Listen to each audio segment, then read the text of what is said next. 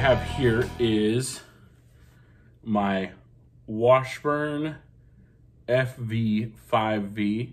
This was actually my first guitar ever. I still have it.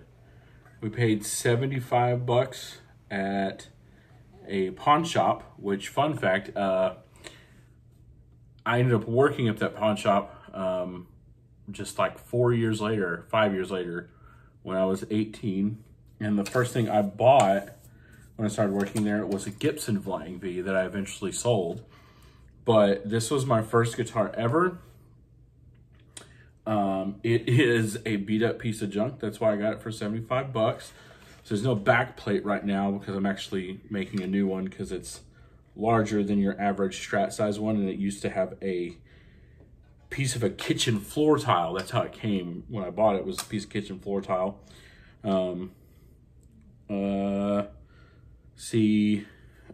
Yeah, normal cavity. And another reason it was so super cheap, you see this?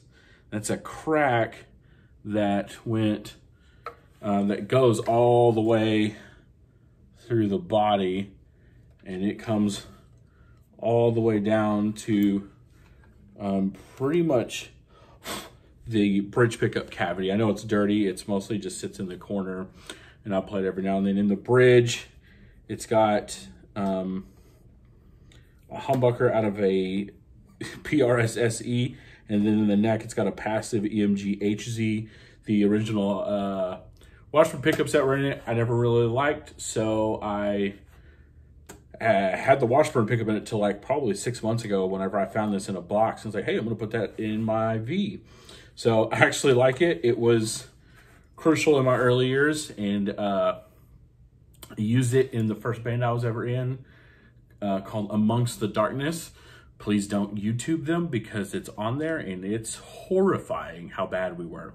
Also, on the headstock, I always forget about this one. It's actually cracked. I think this corner actually has broken off and someone glued it back and put a screw in to hold it. But in the years I've had it for probably 15, 16 years now. And since I've had it, I've never had a real problem with it. I play it. Stays in relatively good tune, and I jam on it. So yeah, that's my Flying V. So up next we've got the my Fender Mexican Telly. Don't read the serial number, please. It's not yours, it's mine. Not that anyone would want to steal this thing. You're gonna find out it's not special in any way. Jokes. Yeah, so I got my Flying V for my 13th birthday, and then for Christmas that year, my mom got me this. I went to the local guitar store and really wanted this double cut Ibanez. Don't know why I wanted it. I thought it was the coolest thing ever. But they had sold them off because it was Christmas, and we were there in January because that's when I got my big Christmas present. And this was sitting there. I think it was either pre-owned or something was wrong with it, but they sold it to us for like 300 bucks. And this became the guitar I hated the most. It sat in a corner. I played all my cheap silver tones and first act and whatever I had over this every day. And one day my friend said, oh, you own a Telecaster? Bring it up here and let me set it up and you'll never play anything else again. And he wasn't wrong. After that, I played it for everything. I mean, everything. But yeah, I've obviously changed some stuff on here. So what you got here is, this is actually a GFS hot rail for Telecaster, and this is the GFS Dream 180 for the neck. Normal tone and volume. I still got the original 3-way in it that I have to clean all the time. And then this is a coil tap split thing. I don't know. I always want to call it a coil tap, but I know one is like technically correct and one is not. So you know what I mean? It makes these into single coils. And the pick guard is actually, I made it myself. Since I work at a grocery store, the deli department has these, has this brie cheese that comes in wooden circular boxes. And I started collecting them because I was like, hey, those are about the right thickness for pick guards. I'd like to give it a shot. So the one that was on here whenever I added this humbucker size pickup here actually didn't sit right. It would always be at an angle because it didn't sit right over the cavity. So I cut one out, remeasured it, got it in the right place. And this is all the natural wood, and I just used Casey's Gunstock oil to finish it, to give it the color. So yeah, that's the pick guard. But yeah, nothing crazy about it, just standard Telecaster with a few mods. This is my favorite guitar. I love it, and all these dings on it are authentic too. There's chunks and stuff in the back of the neck. There's chunks taken out of the fretboard from where it's fallen and landed on screwdrivers. It's fallen off of stages. I put my pick in this little gap in the wood a lot right here. But yeah, every nick and scratch, all the rust is grade A road worn. So yeah, Mexican Tele. So next we've got a Frankenstein guitar. It says, I love the 80s. So the story here is, when I was, I guess a sophomore in high school, senior. I was a senior in high school.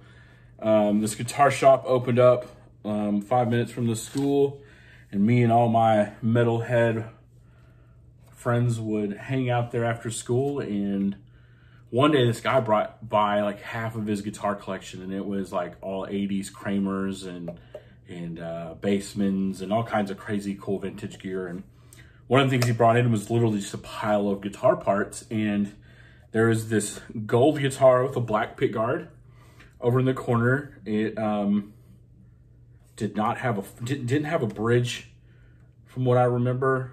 Maybe it did, and I just replaced it. But yeah, it was spray painted gold, and it had a Kramer neck with it. So it was a great Kramer S310. And so I bought it. It was super cheap. I don't remember what I paid for it, but it's basically nothing. Put it together, and it turns out the truss rod was broken in the Kramer neck. I went back to the guitar shop, and he had a bunch of other parts. So this Squier neck was actually, the Squier Strat neck was actually the correct scale length and everything. I eyeballed it and got real lucky early on with it. So I bought this. It doesn't fit perfect in the pocket, but you know, I've never put shims in it and I've never had a problem, but it plays pretty well actually. I finally kind of got it dialed into where I like it. So we can go. So I've got a Kramer body, I've got a Squier neck. This is an Ibanez floating trim that I've actually got blocked off. There's some, you might be able to see it, but there's some like rubber pieces in there that keep it from moving around because I really don't like floating tails. The bridge pickup's a DiMarzio Super Distortion, I believe. I can't tell you where I got it, but I think it was in a black Jazzmaster I had at one point that had a jazz pickup and a humbucker in the bridge. The other two pickups, these colored ones, are actually from a set of 3 where it was a cream one, a green one, and a pink one. And you'll see the cream one later, it'll make an appearance. But they came in that set of 3, and I bought a new pick guard. The pick guard wasn't right, so I just ended up using this combination. But this set was like 30 bucks for the 3. You're gonna find out real fast that I like cheap pickups. There's something about them that just mesh with me. And then the tuners on it are actually ESP tuners for a reverse headstock guitar. So when I tune it, I actually have to go down to go up and up to go down. So I don't think it's ever caused a problem for me, but I'm not gonna say it never will because it might. Oh, and then my favorite is The neck plate is from an Electra guitar. I couldn't find a neck plate that fit it. Went to another local guitar shop where I had another friend that worked. He looked right at it and said, "Oh, I bet you an Electra plate will fit that." And ran upstairs and there was one in the toolbox. So he just brought it down and said, "Here you go." So yeah, that's all the parts. And then all these little switches we've got here, these are actually series parallel. So it actually flips the wiring. Normally humbuckers come in series wiring. So it's like it's basically like the signal travels through one coil and goes to the other one. So it's in series, one after the other. And that's how the sound is processed. But when you put it in a parallel, it actually runs both of them at the same time. So it's almost like two single coil pickups sitting next to each other, but they still hum cancel. So it's kind of like a coil split, coil tap thing happening. So there's that. And then the 5-way is wired weird because I don't want to do anything like a Strat. But sometimes I want the Strat. That's why I did the mod to my other guitar, which you should have already seen that video. If you haven't, go back and watch it and like and subscribe. So yeah, series parallel, one for each pickup. And then my cats are being awful, but I love them. Got bridge pickup, and then you've got bridge and neck, and then middle position is just the middle pickup, and then third position's neck and middle, and the last position, middle position is the neck, fourth position is middle and neck, and the last position is middle. So yeah, that's my Franken Strat thing. Oh, I probably should talk about the paint job. So my roommate's fiance at the time painted it for me. And actually, it's nicked off a little bit, but that green color is the original color. I sanded off the gold paint and loved the way it looked with this beat up kind of relict green with black carbon under it. It's not even wood. It's made of like a black, like a composite material. But my roommate's fiance really wanted to paint a guitar, and she had done a pick guard before. So I was like, you know what? Here you go paint it. Whatever you're led to do, go for it. And this is what I got back. And the true story was at that time right out of high school, and I really wanted a Van Halen signature guitar because I thought they just were super cool looking in the way they were painted. And so, but she didn't know that. She had no idea. And this is what I got back. So it's kind of similar concept, just with colors that match my personality. So there we go. I put my initials on it because it's my custom shop kind of thing, but I call it Frankie. All right, so next we have a bit of a oddball. It's an SG. Just kidding. It's not an SG. It's something else. It's something scarier. So a friend of mine had this guitar. I was working with him when I worked at the pawn shop, and he didn't know what to do with it. And I looked at it and I said, oh, it's ugly in all the right ways. I want it. Do you want to trade? And we came to an agreement. I was the loser. I traded an ESP EC256, the road worn model. So it was like, it was cherry burst, and it had all the, basically had a printed top to make it look road worn.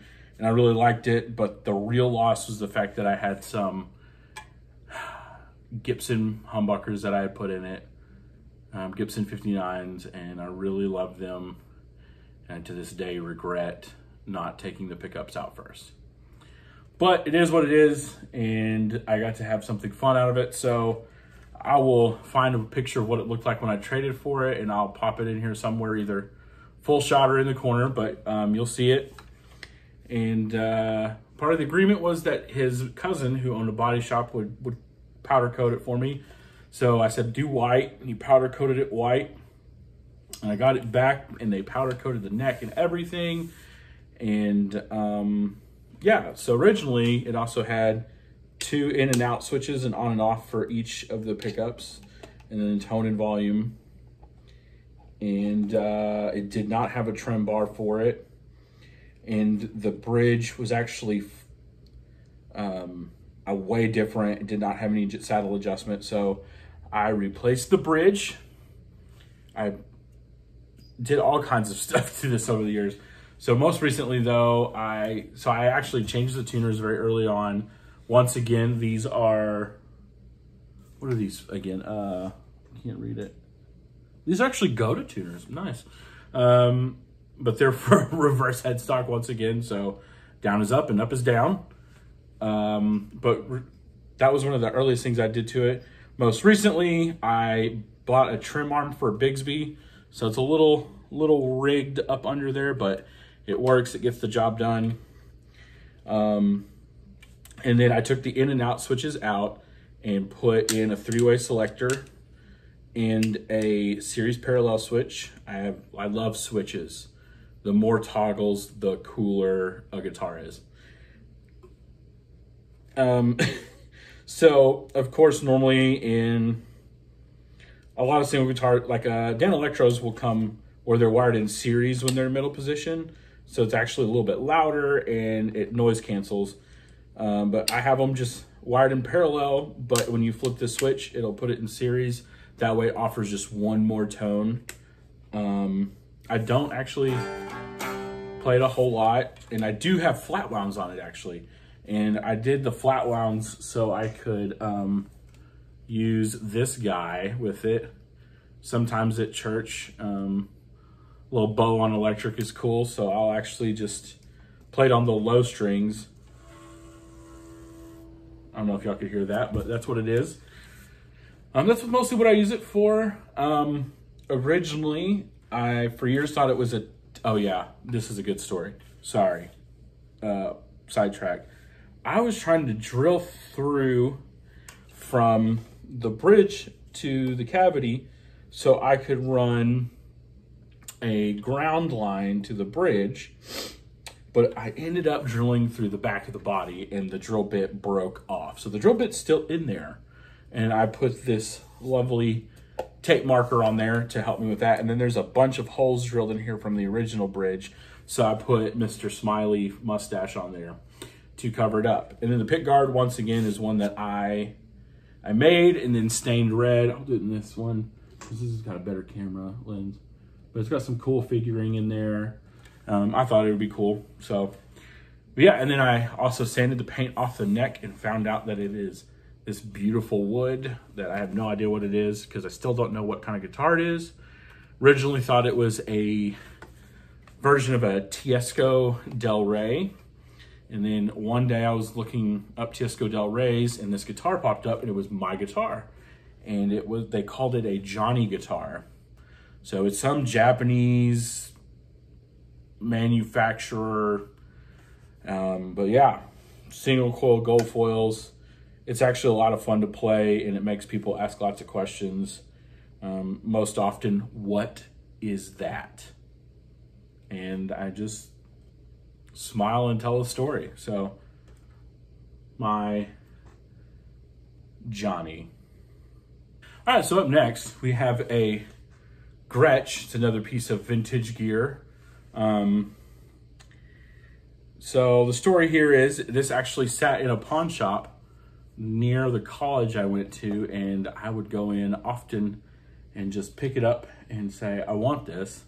But it was, you know, $500. I was in college and I was like, there's no way I'm gonna ever own it.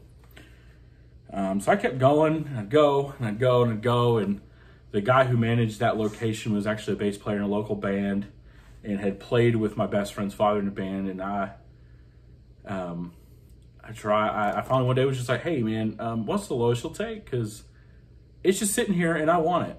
And he said, you know what? I want it to go to a good home because it's a very unique guitar. It's very special. And he's like, if you give me $250, you can have it, original case and all. And I said, you know, don't have the money, but I'll use some student loan money. And I bought it. Bad decision. Don't buy gear with student loan money unless it's like an emergency situation and you're a music student. I don't know. But yeah, so I bought it. And when I first bought it, it had the ugliest pick guard on it in the world.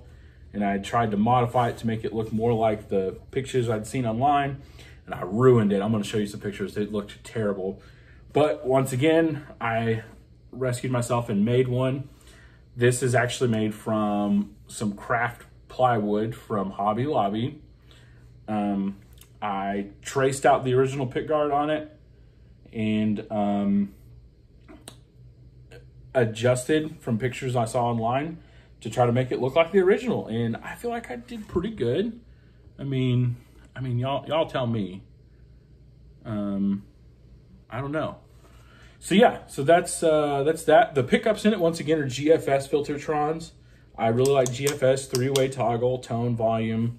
It's cool. It's got this really interesting neck joint on it too, but no neck plate. I think it looks really cool. Neck's super thin. It's got a 0 fret. I can never decide which camera to use, but it's got a 0 fret. Original tuners made the neck plate, the cover too, because it had just a piece of plastic over it that was ugly, so made the truss rod cover as well. Still have the original pickups in a box marked, so I know where they're at. So still has all the original electronics in it, or like not in it, but you know, I saw the original electronics. But yeah, so that's my Gretsch BST. I'm assuming it's a 2000, but I don't really know because I can't find a whole lot about them, or I just don't research enough. So yeah, Gretsch BST. Okay, so I got another one from the pawn shop days. This is a K value leader. Let's see a good shot of this one. I think this is one of the coolest guitars I own. Completely hollow, baseball bat neck, but it's got a cool story for a couple of reasons. So once again, I was working in the pawn shop and this dude brings this thing in and it is horrifying. It's got one, it's covered, this pickguard had like this really shiny, like almost metallic foil tape across the top of it. And then the same foil tape was wrapped around the back of the neck and across the fretboard. And it was screaming, "Please save me." And the guy was wanting just to sell it. And I was like, look, man, I honestly shouldn't take it. It's got rust on it. I was like, I don't even know if it works or if it would be worth anything. And I said, I will give you $5 for it. And he got upset and didn't want to take $5 for it.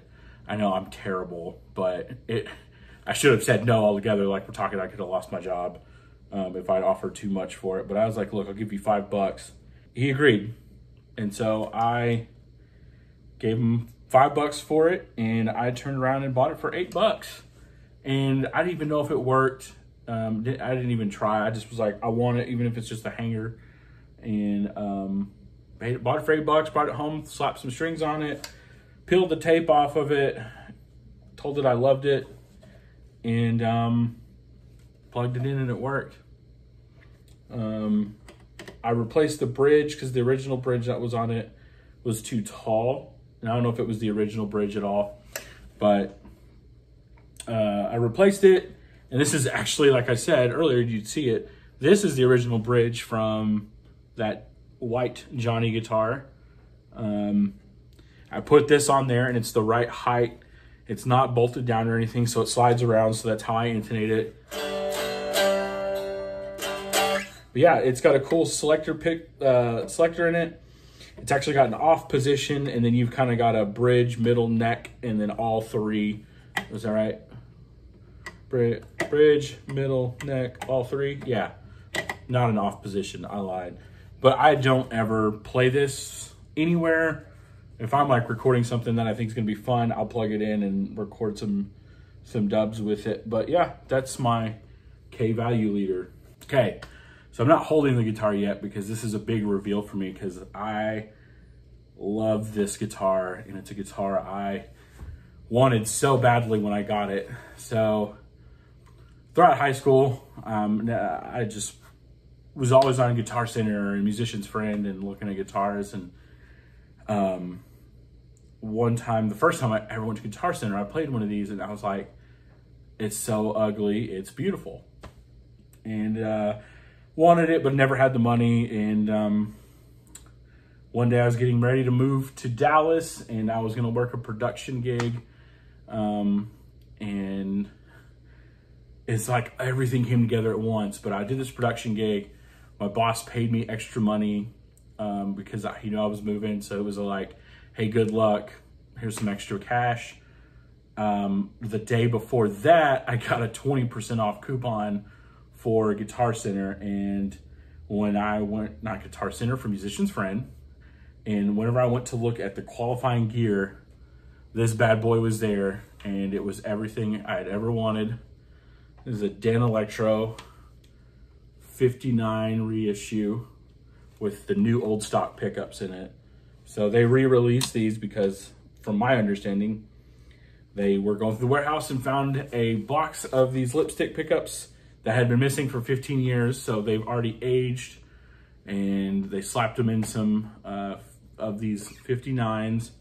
And when I saw this guitar was under $300 with that coupon, I just was like, I don't have a choice.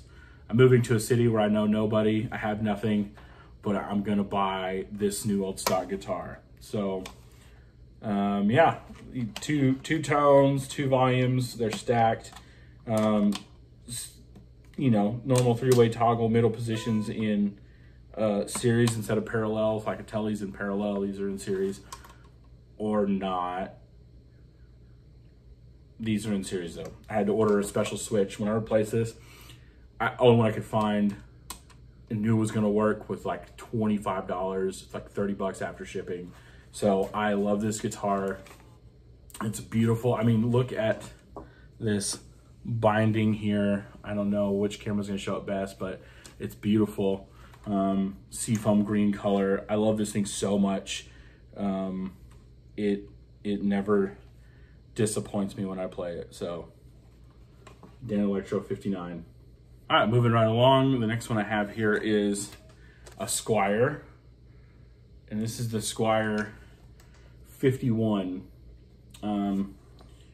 It's another one of those hodgepodge guitars. And part of the story with this one was I actually saw one of these in a pawn shop back home when I was in high school. No, I was out of high school. I was working at the pawn shop, and I frequented all the pawn shops. So this was sitting, one of these was sitting in a pawn shop, and I was like, dang, it's so ugly, it's beautiful. And I didn't buy it. That was a mistake. But I'm glad I didn't, because all these years later, my wife bought it for me for my birthday. And I love it because it's the same neck profile as my Mexican Telly.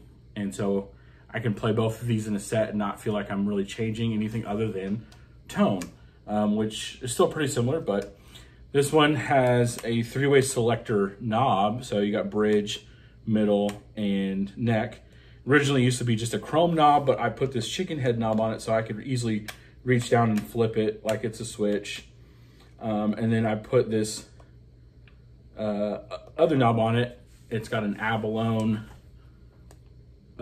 top on it, and it is push-pull for split. These actually came standard with a push-pull for the bridge and would have a single coil on the neck. And then here's that cream rail I was talking about that came in that set for that Frankenstein guitar. I figured, why not have 2 humbuckers when it's already got one in it? So I went ahead and put it in, and I like it. It's fun. But yeah, it's, you know, it's like strap body with a telly neck, and then the layout is supposed to look like a 59 bass. I'll find a picture and show you. But basically, it's just a 59 bass version, but just a guitar. The bridge is the only thing I want to mod on it because it loads through the back, and you get too much tension on the string here. So I'm gonna mod that one day. I'm just waiting for the bridge I want to come into GFS, because like every time I go to order it, I put it in my cart and it's like, sorry, we've already sold all these. And I'm like, then why'd you let me put it in my cart? Anyway, and then the pick guard on it, standard is white. I made this gold one just to experiment with spray painting.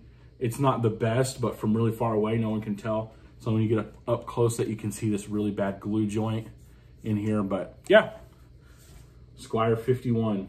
So up next is my DIY offset, Macmillan guitars. I Love this thing. It was the second guitar I ever built. The first one I ever made was a Telecaster kit, and I hated it and sold it for 50 bucks. It was terrible. I wish I still had it because now I would know how to fix it. Signature lick.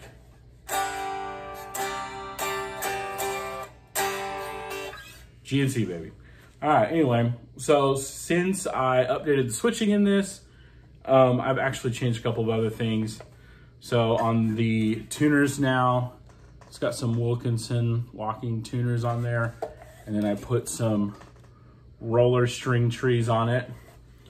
And also put some roller saddles on it. Trying to decide how I like them. Bought some cheap stuff. So yeah, not much to say. Gold foil humbuckers, 3-way toggle, bridge, neck and bridge, neck, and then adds the middle, in the middle position here, it adds the middle pickup to whatever position you're in. And then in this last position, it just middle pickup by itself. So yeah, that's my offset, and just got one more to go. All right, last one. It's funny, this last one is another Telecaster, and it's got, once again, a special place in my heart. So my other Telecaster my mom bought for me. This Telecaster was actually given to me by my father-in-law. He's also a guitar player, and he said, "Hey, you like that Telly?" And I said, "Yeah." And he goes, "Well, you can have it, it's yours." And I was like, you're kidding me. So this is my American Standard Telly, 2008, and it's in Tobacco Burst, which it's another one of those things where it's like, you've got to be kidding me. This is one of my favorite finishes on a Telly or any guitar. Les Paul, you name it. If it comes in a Tobacco Burst, that's the winner. That's the winner. So once again, Telly, there's not much to say about Tellys because they are the best guitar, and you can still fight me on that one. This is Future Case in here. This is Pixie. I recorded that video a few weeks ago, and now I'm here to say, hey, hope you enjoyed hearing about my guitar collection, and can't wait to see what we talk about in the next video. Bye.